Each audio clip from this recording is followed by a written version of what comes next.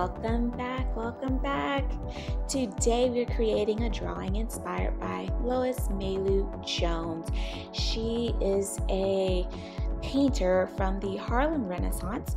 She also taught at Howard University and influenced so many other artists that we know of, like Elizabeth Catlett.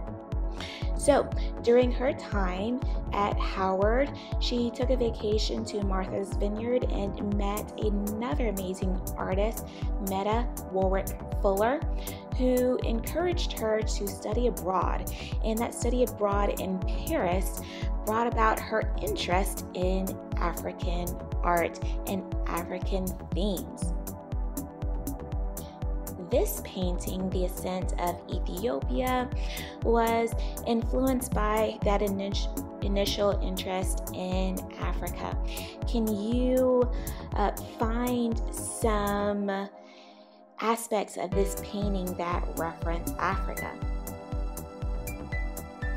Now, this is a painting that incorporates different materials. The moon mask in the middle is a three-dimensional object, so it stands out, and it's set against a painting with lots of different geometric shapes. So she incorporated different techniques all into one work of art, referencing African traditions.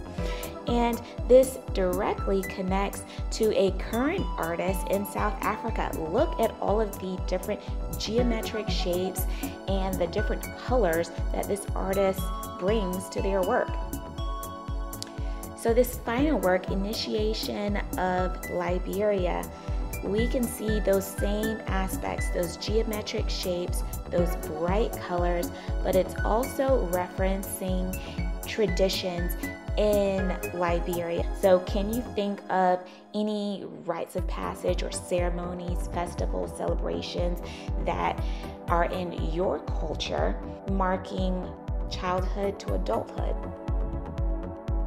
Starting with a blank sheet of paper, this is regular printer paper, we're folding it in half to find the middle. Then we're using a ruler. Now if you don't have a ruler, that's fine. But we're drawing a line through the middle and then two additional lines beneath. This will be the beginnings of our geometric shape.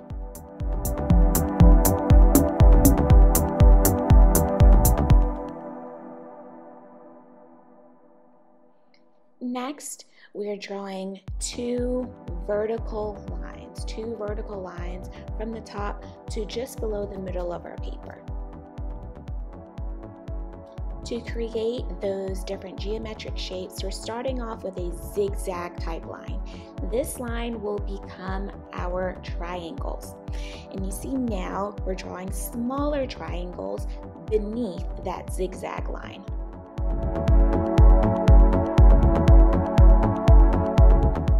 Next, we're filling in the space with more triangular shapes. These are all geometric shapes. We know they're geometric shapes because they have those sharp angles. Nothing's really curvy about it.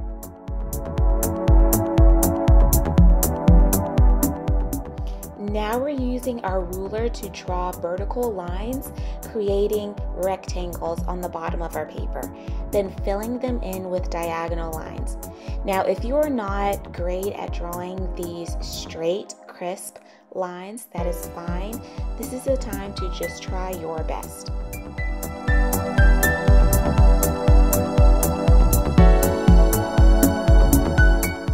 Next, we're adding vertical stair steps, and these are made from vertical staggered lines.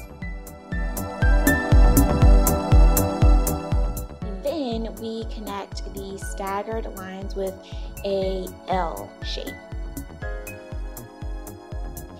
And we finally fill in those empty negative spaces with long rectangles.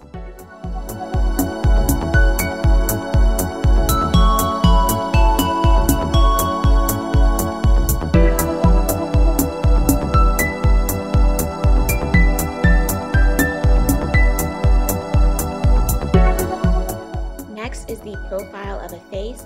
There's a curve going out for the forehead, a J for the nose, a sideways U, and then a sideways V for the lips.